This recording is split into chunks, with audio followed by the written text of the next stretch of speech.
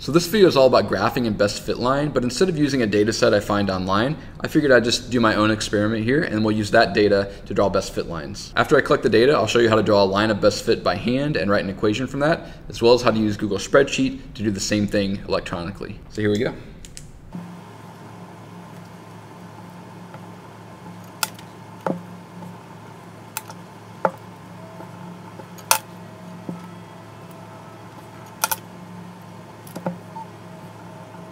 All right, let's jump to the whiteboard, plot this data, and draw a line of best fit. Here we go. So let's start off with our data that I collected. Of course, after I added different amounts of mass, I saw how that affected the length of the spring. So those are my two columns of data. I need to think about which is my independent and dependent variable. Your independent variable always, by convention, should be going on the horizontal axis. Remember, the independent variable is what I change each time. So what was I controlling directly? Well, I was controlling how much mass I added to the spring every time I took a measurement. So I could say I'm adding 20 grams this time, I'm adding 50 grams this time. The dependent variable will plot on the vertical axis here, and the dependent variable is the variable that's changing in response to my independent variable. So I was adding the mass, and then I was going to measure how much did the spring length change as a result of that. So my independent variable is causing my dependent variable to change. So my independent variable here is going to be the mass I added. I'm going to put my units there. All of my measurements are in grams. And then my dependent variable, of course, will be the spring length, which is going to be in centimeters. The next part can be a little bit tricky. I've got to figure out how do I spread out all of this data over my 12 by 12 grid. I need to figure out how much each box should be worth on my horizontal and then on my vertical axis. So I'm going to start with horizontal first. I've got 12 boxes. The mass added needs to get all the way up to, it looks like 200 is my biggest mass that I added. I kind of just do a trial by error with this. If it's 12 across and each box were worth 10, 12 times 10 would be 120. That wouldn't be enough. I wouldn't get all the way up to 200. So instead of 10, let me try 20. So if I have 12 boxes and each one is 20, 12 times 20 would be 240. And that's going to get me up above 200 without going way, way over the 200. So I'm going to go up by 20 in each box on my horizontal axis. Now, really important, I'm going to start by labeling 0 on my axis. I find a lot of students don't label the 0, but then they get confused because they won't start at 0 when they're like counting over. And so before they get to their first like little tick box that they label on there, it'll be a different distance than the rest of them, and it'll kind of just throw off their scale. It's really, really important to label the 0 on your axis. So there's 0. I'm going to count up from 0. 20, 40, 60, 80, 100, let me mark that. Count up another 100 and mark that. I could mark every one of those. It would just make my axis look a little bit cluttered. However you want to do it is up to you though. Now let's do the same thing for the vertical. It looks like I've got 12 boxes again vertically, and I've got to get up to 15.10. So if every box was 1, that would only get me up to 12. That's not going to work.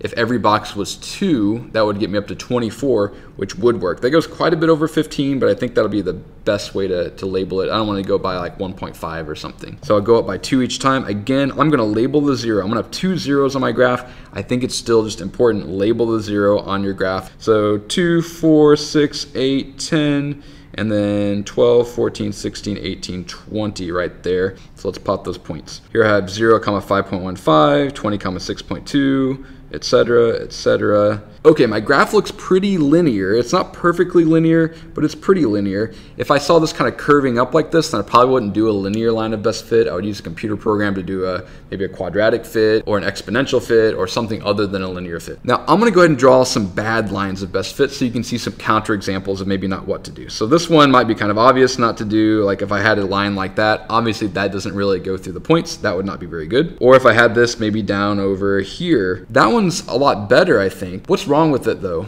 Take a look at where the data points are compared to the line. It looks like I have 5 points above it and 1 point below it, so that's not very good. I want about the same number of points above as below. Here's another counterexample. Let's say that I have exactly the same number of points above it and below it, but that's still not great. The angle of my line isn't very good, and if you notice, the 3 points above are all on the right side.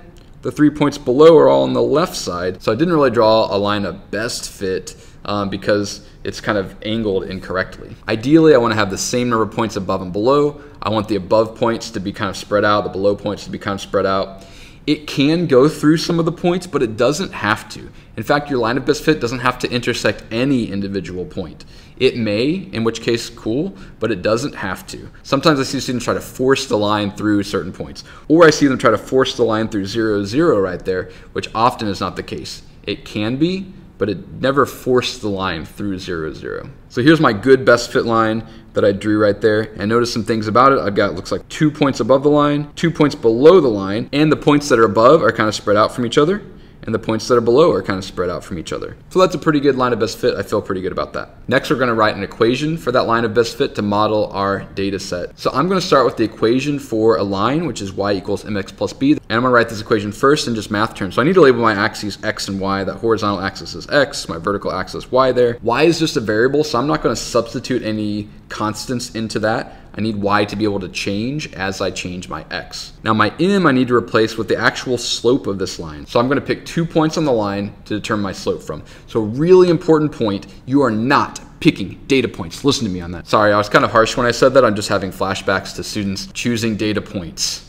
from like the table for their line of best fit. Just don't do it. Because here's what can happen. Let's say you choose 2 data points. Let's say you chose this point and that point, and you say, you know what? I'm going to draw my line of best fit from those two. Those two are both pretty close to the line, but the problem becomes you're not getting the equation for our line of best fit. You're getting the equation for this line that I just drew in orange, because that's what goes through those 2 data points. But that's not what we're trying to find the equation for. So don't choose data points. You're going to read 2 points off of the graph, not using anything in this table right here. You're also going to pick 2 points that are as far away from each other as possible. If you pick 2 points that are really close, then if you're slightly off in reading the graph, it can have a big effect on the angle of your best fit line, or the slope of your best fit line. But if you pick 2 points that are far away, you can be off by a little bit and it's not going to change the angle very much. It's kind of like this. If I'm off a little bit there, it really has a big effect on the angle. But if I'm off a little bit here, it has very little effect on the angle. So I'm going to pick this point here. I'm going to pick this point all the way on the right. So let's calculate our slope. Our slope is rise over run. Rise is going to be your change in y values, so y2 minus y1, over run is going to be your change in x values, so x2 minus x1. I'm going to start with the y value of this point right here, and it looks like it's going to be about 17.5 or so. And then I'm going to find my y value of this point over here, about 5.2 maybe, and that'll be my rise, or my change in y. I'll do the same thing with the run, a little bit easier in this case, because this point the x value is 240, and this point the x value is 0. So 240 minus 0, and then I'll just punch that into the calculator, and I get a slope of 0.0513. Now that slope actually has units, so let's think about this. This was rise over run. What are the units of our rise on our graph? Well, our vertical axis is spring length, right? So the units of the rise, because we're changing along this axis right here, the units of the rise are centimeters. So it's going to be 0.0513 centimeters, but it wasn't just rise, right? It was rise over run. So it's centimeters over whatever my run units are. And run is a change horizontally. My horizontal axis is mass added, which is in grams. So it's going to be centimeters per gram. So I'm going to put that into my equation here. That's my slope. My x is still just a variable, and then b is my y-intercept. So I'm going to go over to my y-axis here, find the intercept, which in this case happens to be that 5.2 that I measured earlier. That's where it crosses the y-axis. And the units for that, because it's a y-intercept, it's a y value, well, my y-axis is measured in centimeters in this case. So that's going to be plus 5.2 centimeters. Great, so that's my equation for this best fit line. And I'm going to write it one more way because I'm not really interested in just the pure math of it, like x and y. I'm really interested in the physical quantities. So what are my actual physical quantities? Well, let's use variables to represent those. Instead of y, what could I use to represent length? Well, how about an L? That'll be a little bit easier to look at the equation, and when I see L, I know, oh, it's length. I don't have to think about what was my y value? Oh, L, length. So L equals, I'll write my slope again. Instead of x, it's mass added, so I'll just use an m, plus my 5.2 centimeters.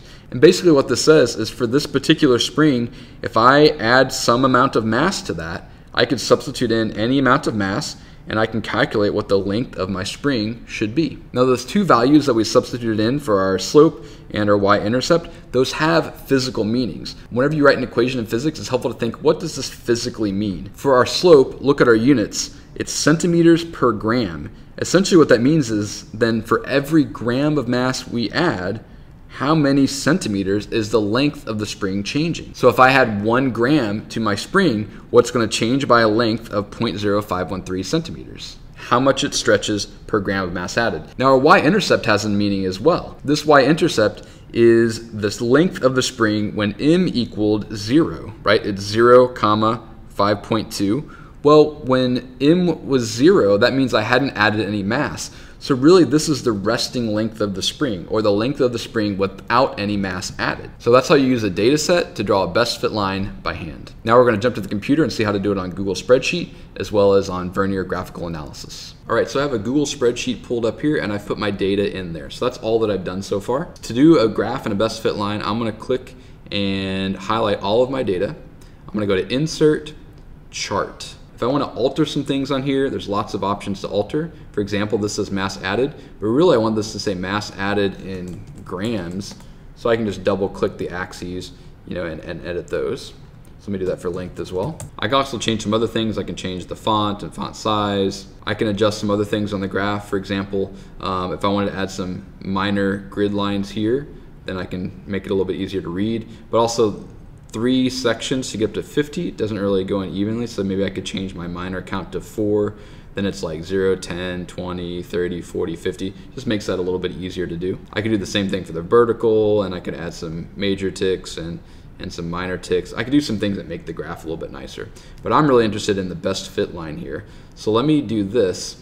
I'm going to go on here to Series, and then under Series, I'm going to go down to Trend Line. I'll click Trend Line, and it'll draw my best fit line. They don't call it best fit, they call it trend line, and it looks pretty close to what we had before. Now it doesn't have the equation on there yet. I can add that equation by going down to here and clicking label and clicking use equation, and it gives me my equation right here. Now it doesn't say y equals, but there's a y equals in front of this. So my trend line equation is y equals 0.0515x plus 5.2. That's really close to what we did by hand, which I'm actually kind of impressed with myself. Good job, me. Now, they're not going to add any units. They're not going to add any other variables besides x and y. That's all stuff that you do by hand, like we did when we did it manually.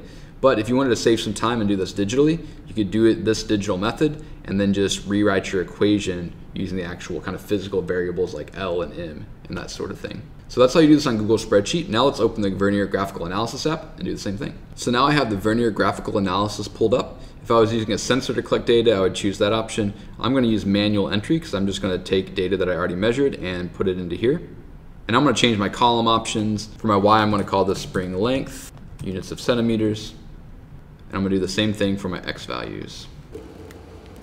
Apply.